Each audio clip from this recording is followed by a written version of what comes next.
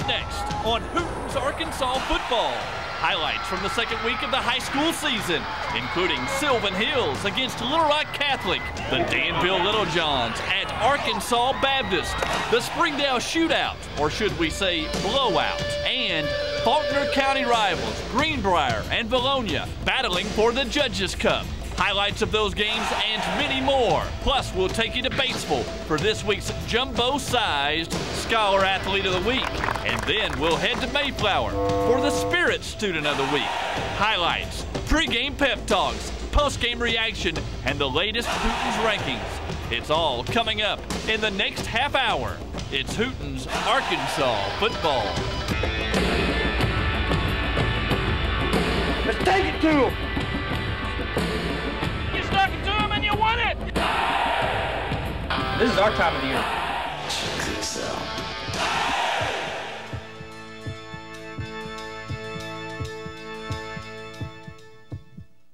Hello and welcome to Hooten's Arkansas football. The second week of the high school season is in the books, and it was an exciting week. A few upsets last night, not too many. We'll show you the latest Hooten's rankings, how the results affected this week's rankings. Coming up in the next 30 minutes, of course, highlights from all across the state. And tonight, we will start 30 minutes of high school fun with a look at last night's games in Class 5A.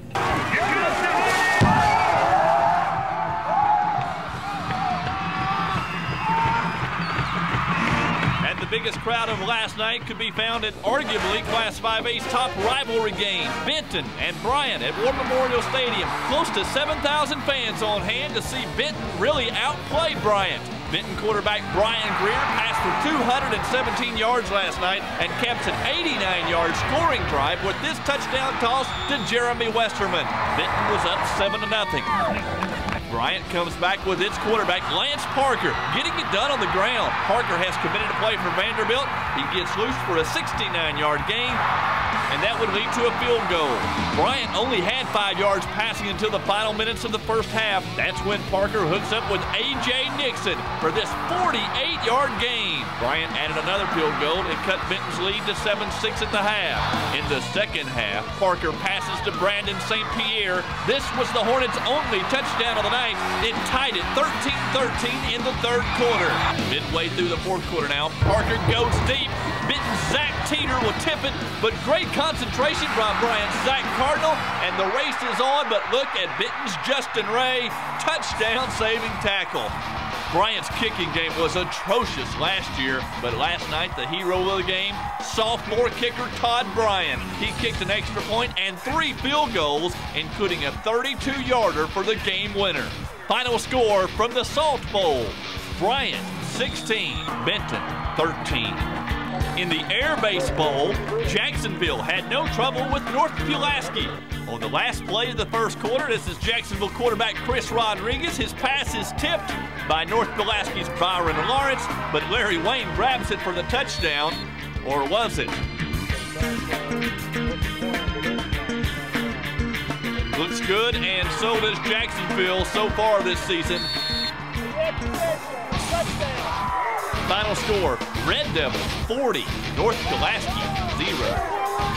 Hooten's Arkansas football number 2 team, Russellville, traveled to a packed house at John McConnell Stadium last night in Conway to take on the Wampus Cats.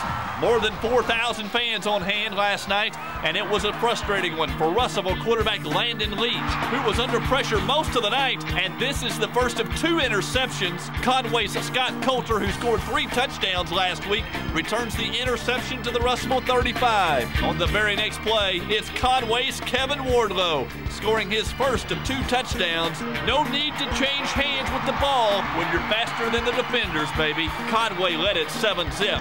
Russellville responds, though, ties it up. Leach hits Aaron Williams across the middle. The Cyclones would again tie it up at 14 early in the third quarter, but it was all Conway after that. Senior fullback Peyton Hillis led a bruising Conway ground game that rolled up 377 yards. Final score, Conway 35, Russellville 14. Kevin was sick for 10 days after losing to Conway. Last night, Little Rock Fair was the perfect remedy for the Panthers.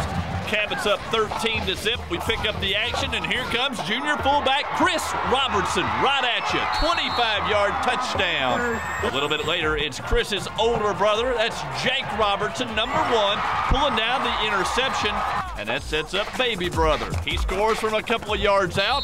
That's Chris's 3rd touchdown of the night, and Cabot is feeling a lot better now. Final score, Panthers 41, Little Rock Fair 14.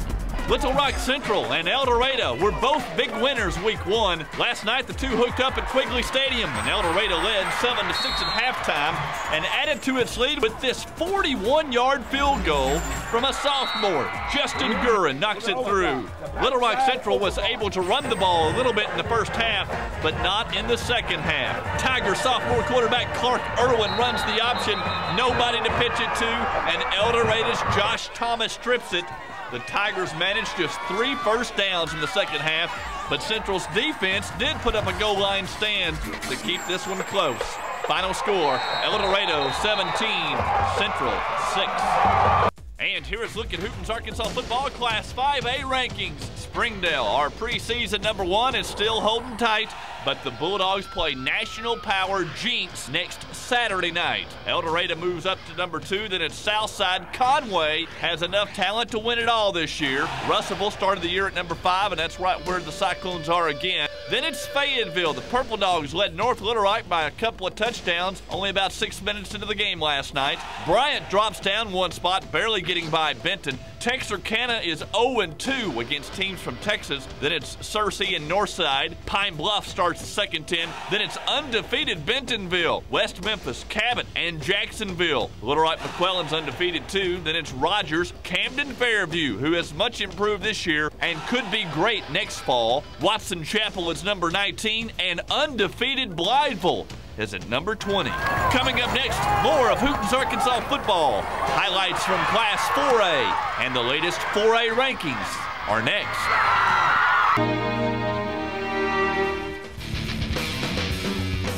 The Eagles' nest was packed Friday night as Bologna played host to Faulkner County rival Greenbrier for the 2nd annual First Service Bank Judges Cup. Bologna won the cup a year ago, and the Eagles looked as though they had snatched it again as they built a commanding 36-8 halftime lead. But there's no give up in Greenbrier as the Panthers open the second half with a 13-play drive. Junior Rodney Rhodes hits the quick up the middle for a Greenbrier first down. 8 plays later, junior quarterback Brandon Rowland drops back and finds sophomore Trevor Segrist with the touchdown pass. That cut Bologna's lead to 38-14. But Greenbrier would get no closer. Bologna kept the Panthers at bay with a bruising running game. And check out the poise of senior quarterback Michael Cummings. He did it all night long, milking the play clock in the second half. And Bologna, your Eagles are Judges Cup champs again. Final score, Bologna 42, Greenbrier 14. We come out, started in the first half, got up on them. We just kept pumping ourselves up. This is a big rival against us anyway. Last year they started the Judges Cup, so we won it twice in a row. The Little Rock Catholic Rockets and the Sylvan Hills Bears engaged in a ground war Thursday night at War Memorial Stadium. Interesting because a week ago, Sylvan Hills quarterback Colby Sanders passed for 405 yards and 3 touchdowns. But the Bears had to turn to their running game against Catholic. Sophomore Kamin Kareem totaled 263 all-purpose yards, including this impressive 28-yard touchdown run to tie the game 7-7 in the second quarter.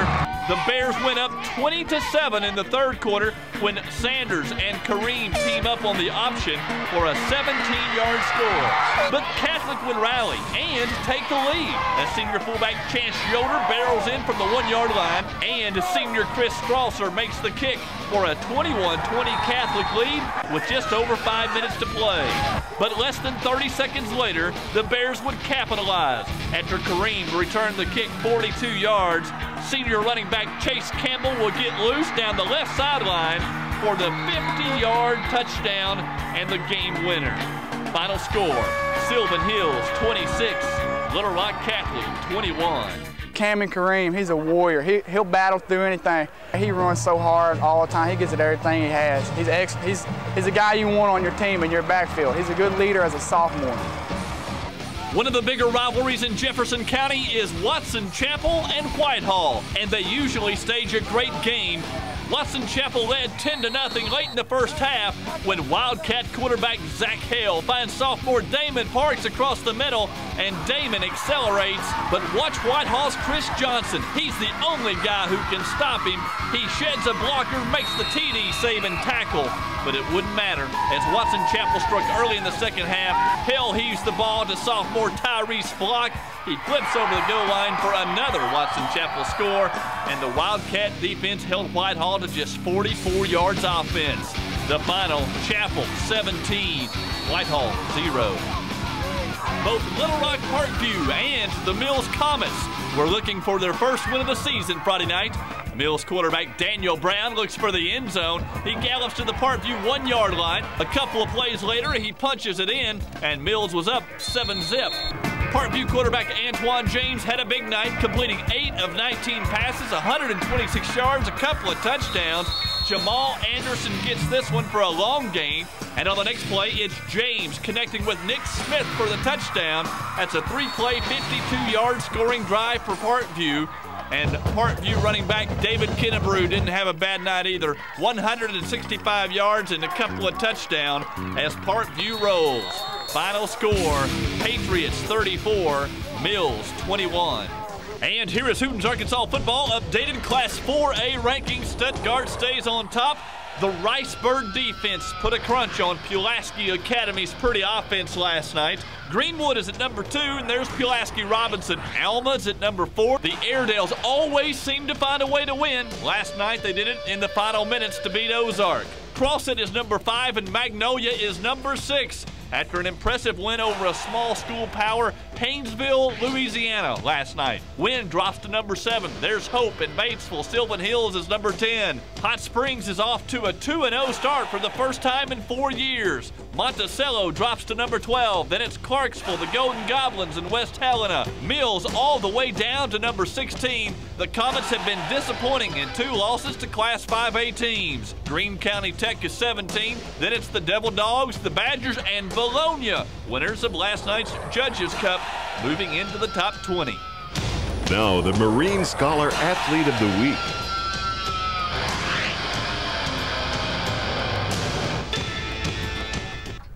Batesville senior Ben Dobbs is the key to the Pioneers' success in the trenches and may have the ability to play at the next level. But Ben marches to the beat of a different drummer. Actually, he plays several instruments and has already written his own concerto. In fact, Ben is so serious about his musical ambitions that he may not have time for football in college. Here's a guy who knows what he wants and is not afraid to go get it. Dedication is the #1 thing. Dedication. You always work. You always pursue everything. And if you do that to the best of your abilities, you know, you're going to get there some way or another. Good advice from Ben Dobbs, the Marine Scholar Athlete of the Week. Thanks a lot, Mark, and congratulations to Big Bad Ben Dobbs from Batesville, our Marines Scholar Athlete of the Week. Coming up next, more of Hooten's Arkansas football, a look at Class 3A. By First Security Bank. And we begin our Class 3A highlights with new AAA member Shiloh Christian. The Saints tied Class 5A Springdale a couple of years ago. Last year, the bigger Bulldogs beat Shiloh by just a touchdown, but Tuesday night at Razorback Stadium, it was a blowout. Springdale coach Gus Malzahn is only 36 years old, but he earned his 100th career victory against his old team. Springdale led Shiloh 27-0 at halftime. Brandon Martinez passed 20 yards to sophomore Aaron Davis for the Bulldogs' first score, and junior Zach Butler busted a 52-yard run to make it 14-0 early. Shiloh quarterback Nate Emmert chunked long in the first half, and Mike Yates would run under the tipped pass, but Emmert was injured just a little bit later, and he left the game with a broken collarbone. And the Saints would struggle on offense the rest of the night. In fact, Shiloh managed just 62 yards total as sophomore quarterback Trey Ferguson struggled against Springdale's stingy defense that has allowed only 1 touchdown the first 2 weeks. Final score, Springdale 41, Shiloh Christian 0. I want everybody hear what I'm finna say. Everybody hear me? Yes, sir. Hey, look here, this is what I say every time. You got 48 minutes to live it and a lifetime to remember. Let's go! The Dollarway Cardinals have a history of playing crosstown Class 5A rival Pine Bluff pretty tough. And the Cardinals were pumped up for first-year coach George Shelton last night. Shelton was an assistant coach at Pine Bluff just a few years ago, but the inside information didn't help Dollarway on its first possession as the Zebra defense clamps down on 4th and short and takes over deep in Cardinal territory. 2 plays later, it's Martell Ballett rumbling 10 yards untouched for the Zebra touchdown. A little later in the first quarter, it's Pine Bluff's Cedric McBride finding room around the outside and gliding 15 yards for the score, and the route was on. Pine Bluff's defense held Dollarway to just 29 yards in the first half and 92 for the game. Final score, Pine Bluff Z's 42, Dollarway 0. And here is a look at Hooten's Arkansas football Class 3A rankings. The top 7 stays the same as a week ago. Warren is still on top after mauling Monticello last night. Then it's Boonville, Ozark, Pulaski Academy. The Bruins were stopped at the goal line twice last night in a loss against number 1 Stuttgart. Gosnell's number 5, and then it's Star City and Dumas. The Bobcats have won 6 of their past 7 games down at Dumas. Then it's Nashville, Ashdown, and Rivercrest. The Colts have won a pair of games against Class 4A teams this year. Newport starts the second 10. Shiloh Christian drops to number 12. The Saints are winless this year and were shut out last week by Springdale. Truman's 13. There's Osceola. The Seminoles are winless this season. Pocahontas 15. Prairie Grove at 16 and Oak Grove 17. D Queen came close to upsetting Boonville last night. Then it's the Sand Lizards and Hamburg, which almost upset Crosset in the Battle of Ashley County last night. Now, the Arkansas Department of Higher Education's Spirit Student of the Week. Jessica Baker spends 7 days a week doing a variety of activities. Whether it's taekwondo or studying to keep her straight A average, every day has something to do. I like the activities. I like keeping busy and having all these things to run to and never slowing down. I like that. But it's Fridays in the fall this Mayflower senior loves the most. Every Friday night it's devoted to football, clarinet, and the band. School spirit is something Jessica takes seriously. Not only does she play the clarinet, but she keeps the crowd going by directing the band on the field as its drum major. We give a lot of school spirit to them. We encourage them to get up. We give them tunes to listen to and to have fun with. We keep it interesting. Jessica takes her grades seriously as well. Evaporation. Despite her busy schedule, Jessica always makes time for her schoolwork. Studies come first. She just works real hard. If I need something done, she just jumps right in there and does it. I want to go to college and get a history degree. I want to teach history. On behalf of the State Department of Higher Education, congratulations to our Spirit Scholars. And to all students, keep that grade point up. We've got some scholarships waiting on you. Thank you, Lou, and congratulations to Jessica, the Arkansas Department of Higher Education's Spirit Student of the Week. Coming up next on Hooten's Arkansas Football, more highlights and the latest rankings from Class 2A, plus BJ Mack from Sonic. Tonight it's time to share a little love with everybody else. And there's no other place I'd rather start than with a private school.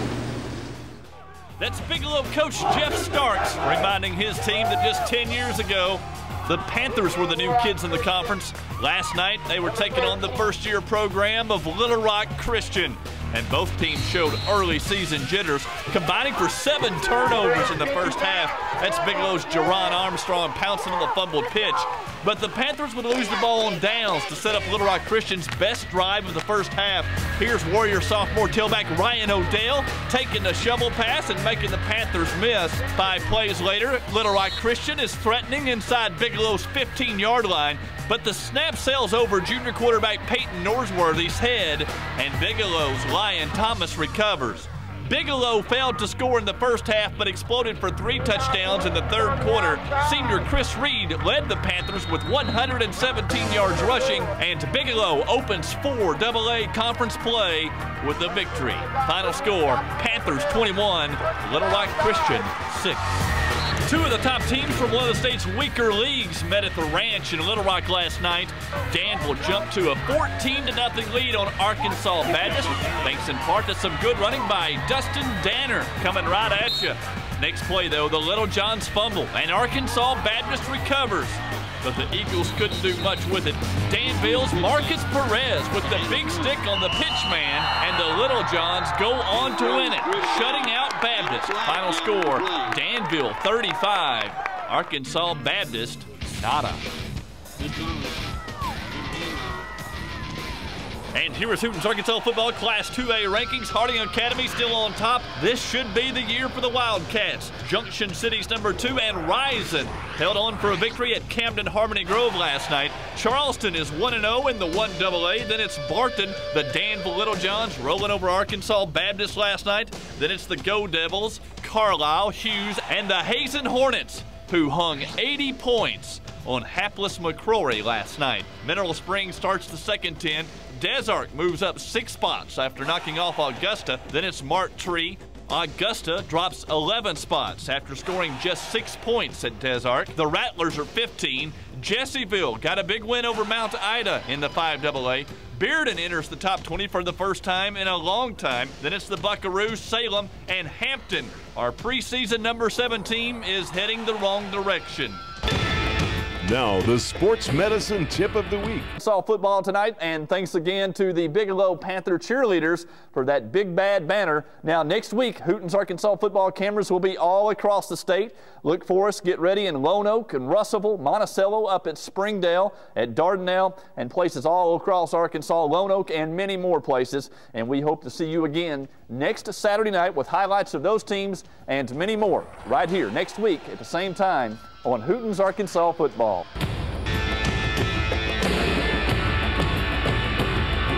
Let's take it to him. You stuck it to him and you won it. This is our time of the year.